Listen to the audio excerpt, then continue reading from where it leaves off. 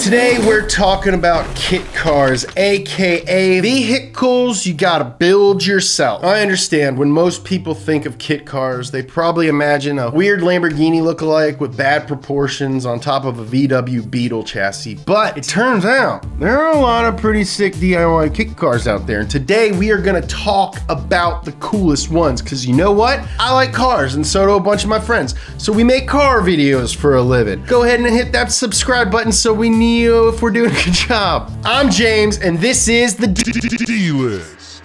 Big thanks to car insurance comparison site The Zebra for sponsoring today's video. Now you might think a working bathtub full of warm cash in the middle of a parking lot is a waste of money, but hey, it's my birthday.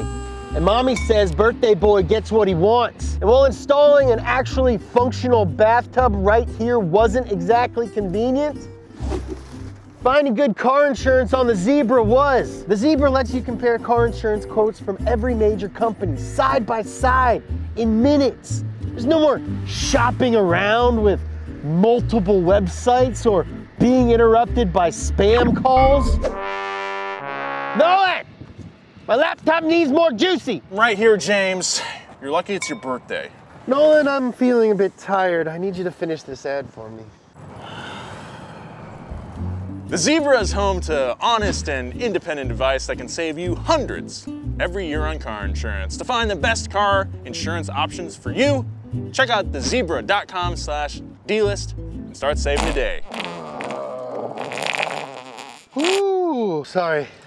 I had a lot of caviar. We have talked about the Miata a lot on this channel. I get it. You're perfect. You're affordable. You're super fun. You think you're better than me? You can't even read. You're a car. But what if you want a Miata that isn't a Miata? What if you want a Miata that's a bunch of pipes welded together? Well, my friend, you get yourself an MEV Exoset. The MEV Exoset turns your NA or NB Miata into a full tube frame, grown-up go-kart. This exoskeleton chassis kit was developed to be the most affordable, lightweight, easiest to assemble kit on the market. Now, obviously, we're shedding some pounds by, getting rid of its skin. The skin is one of the organs that slows you down the most. Why do you think skeletons are so fast? Now, the Miata is already a light car, but the Exoset is 35% lighter. That's deadlift territory for me. But I don't do deadlifts because my back, I just do power cleans. That kind of lightness makes the Miata's 100-ish horsepower a whole lot more fun. And the Miata comes stock with a super turboable motor, which makes it even more fun. I'm not saying you should do it. It's your life. I'm not the boss of you. But it would be fun. The kit costs $7,000, not including the Miata that you gotta cut up, and it supposedly requires about 100 hours to assemble. And there's a few companies that make Miata lift kits, so. Okay, so maybe the Exoset is still too much Miata for you. That's okay, because I've got an even better exoskeleton chassis kit car, and this one is even spookier than a skeleton. DF Goblin. DF Goblin is basically the same concept as the Exoset, but instead of using a Miata, it features the innards of a cold, hard American legend. Of course, I'm talking about the Chevy Cobalt. Let me tell you, by the time that you piece this kit together, you're not gonna have much Cobalt left. Other than the subframe, the engine, and a few other pieces, the Goblin kit transforms your front engine, front wheel drive Chevy into a mid-engine, rear wheel drive this thing.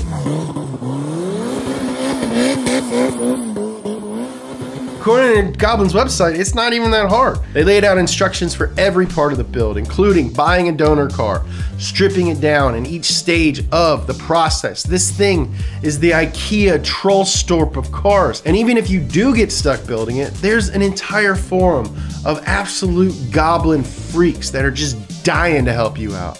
And if you really want to get your panties in a twist, get yourself a turbocharged Cobalt SS, which will hit 60 miles per hour in 3.25 seconds with the Goblin kit. They say the Goblin takes about 200 hours to build, and it costs just under 10 grand, not including the donor. You may be a goon, but what's a goon to a Goblin? Nothing, nothing, you ain't got nothing. So maybe tubes and skeletons aren't your jam. Maybe you want something a little bit more, Countach-y, something a little bit more Testarossa-y. Well, this next one will give you all those exotic looks without the exotic price tag, and all you need is a Pontiac Fiero. Aldino KO. The Aldino KO kit will transform any year Pontiac Fiero into this. Why would you want to turn your Fiero into fake Ferrari, Pantera, Lamborghini machine? Well, because driving ridiculous cars is almost as much fun as pissing off Ferrari owners. That's why Fieros are famous for being turned into kit cars, and that's for a really good reason. They're dirt cheap, the body can be replaced easily, they light on fire pretty easily, and they're already mid-engine. In fact, here is a Fiero that we found on Greg's list that has kit car candidate in the title. There might be more Fiero kit cars in the world than actual Fieros at this point. Unlike the exoskeleton kits that we talked about, most of the work with the Aldino involves stripping the Fiero's exterior and replacing it with all the fiberglass parts. It's supposed to take 150 hours to build and cost around 10 grand. I would be hard pressed to find a funnier $10,000 joke. This next car doesn't look like a car at all. It looks like a Disneyland freaking monorail, baby. Car Factory ETV. Car Factory ETV, or extraterrestrial vehicle, is a blob-shaped coupe with gull-wing doors, massive intake vents, and absolutely no rear view side mirrors. Okay? Because in the future, you don't look to the past. And apparently, it's street legal in Florida because everything is. So what car is this thing even based on? Some kind of mid-engine thing? Something fast? Wrong. Dead wrong, cowboy. This spaceship is actually a Chevy Aveo underneath. According to the inventor who invented this invention, a complete build will cost you right around $20,000. So if you live in Florida and have $20,000 burning a hole in your pocket, this could certainly be an option for you. Superlight Moab. Hurrah! So you thought kits were only meant for cars, huh? Dead wrong again! 0 for 2. Wow, are you okay? This burly boy is made by a company called Superlight, who also makes a bunch of supercar looking vehicles, but the Moab is hashtag built different. It's an all-out race truck, 2-inch thick steel cage tubing, 20 inches of wheel travel, LS Powell, baby! The truck is rated to handle 750 horsepower, and those are off-road horsepower. That's the most sinewy, buffest kind of hearses. If you've never shopped for a trophy truck before, you might not realize that they are very expensive. I'm talking 250 grand, but the Moab kit starts at around $50,000, which, yes, is more expensive than some of the other cars on this list, but think about what you're getting for that price. Superlight claims that the build should take around 200 hours to complete. Now, we all know that that's the equivalent of watching Paul Blart 133 times. Now, let me ask you a question. Would you rather watch Paul Blart 133 more times, or would you rather build a 700 horsepower off-road trophy truck? Or would you rather move the TV into the garage, watch Paul Blart 133 more times, and build a 700 horsepower trophy truck? That's called a life hack, baby. Ultima Evo. You might recognize this as the weird fast car from Forza. It's a supercar.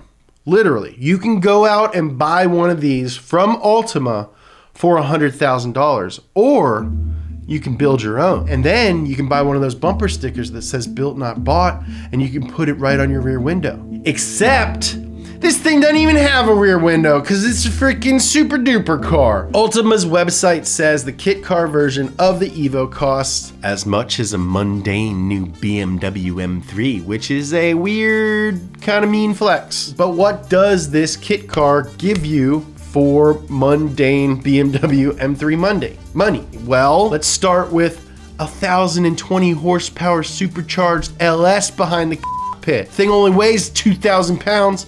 That's half a hearse per pound. That's a half a hearse per pound. That's a half a hearse per pound. Sure, some of the other cars on this list are fun, but the Ultima is a supercar. It goes 0 to 60 in under 3 seconds. In a car that you and your cousin Dale built in your garage in a couple of weekends while drinking Pabst Blue Ribbons. That is not a good idea. The next car on this list is a replica kit based on a legendary British sports car. You think I'm talking about the Caterham 7?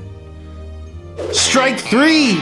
Damn, dude, dead wrong again. I'm talking about the RCR XJ13, which is based on the one-of-one Jaguar XJ13 race car. The Jaguar XJ13 was a racing car developed to compete at Le Mans, but it never raced, and only one of this car was ever produced. You might also notice that I said racing car, not race car. That's because it's British. Although this car had a lot of potential with its 5-liter V12, Jaguar didn't prioritize the XJ13, and the development of Ford's GT40 quickly made it basically obsolete. It also didn't help that the prototype was crashed and lost forever. But that's where the RCR comes in. No, I'm not talking about regular car reviews.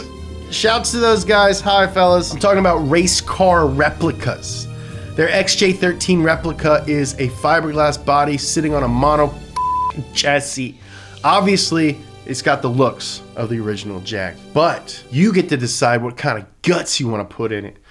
You can't do that with kids. All for a price tag starting around 30 grand. Just make sure that you measure your legs and butt before building this thing, because nothing's worse than spending 400 hours building a car that you can't fit in.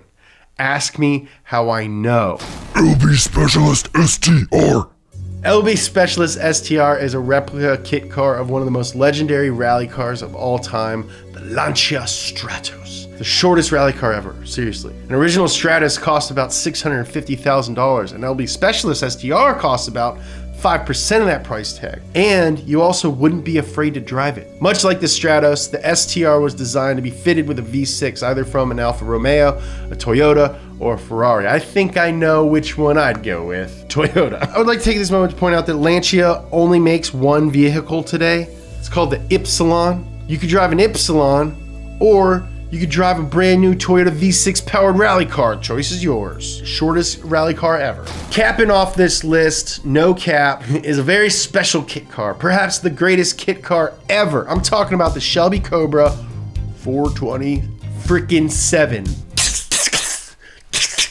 Shelby made less than 1,000 original Cobras, and they're worth like $5 million. But thanks to modern technologies like science and fabrications, there are a few companies that make their own flavor of Uncle Carol's creation. And I should mention that they're not technically called Cobras for legal reasons, but regardless, these are really sick cars. Factory 5 makes one called the Mark IV Roadster, which they claim is the world's best-selling, best engineered, and best performing replica of all time. Factory 5 says they'll sell you a complete kit for $20,000, but I think someone should tell them the definition of complete, because you still gotta come up with your own drivetrain, wheels, and paint. Personally, I'd make everybody flip their lids with a Turbo K Series, BBS RSs, and Midnight Purple 2 paint from an R34. And unlike some of the other kits on this list, you can still be a tall-ass mofo and fit in this bad man pajama. This is a kit car that Shrek would fit in. And for that, this is the king of today's D-List. Thank you guys so much for watching this episode of the D-List. If you're new here and you liked it, go ahead and hit that subscribe button. I really want to be better than all the other boys. While you're down there, click that join button. See what this thing called the Donut Underground is all about. If you guys want to learn more about building cars, check out our other series, Money Pit. And if you want to learn more about Shelby, the God, the Dude, check out this episode of my other show, Up to Speed. All right, I love you.